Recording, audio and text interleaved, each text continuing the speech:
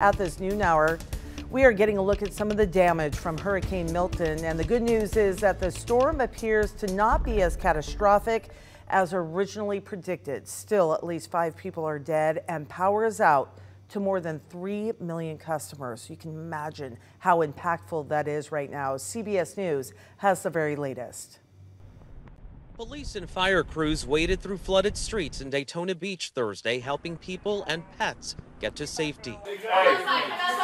Across Florida, first responders carried out rescues through the night, including in Tampa, where a tree fell on a house with 15 people inside. It's okay. You're okay. Strong winds and heavy rain from Hurricane Milton pounded Tampa, causing serious flooding. But officials say the city was spared catastrophic storm surge when the Category 3 storm took a turn, making landfall about 70 miles south.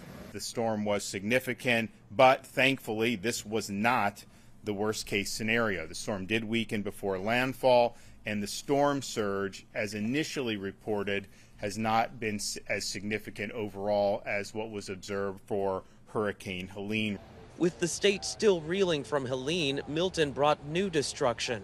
You guys out there want to do something, start praying, because that's the only thing that's going to fix this. It tore the roof off Tropicana Field in St. Petersburg, and fire officials say it likely sparked this house fire in Brooksville, Florida. Oh, violent tornado, violent. The storm is also blamed for an outbreak of tornadoes, some of them deadly, even before it made landfall. Power lines are down, leaving millions without electricity. Manuel Bojorquez, CBS News, Orlando.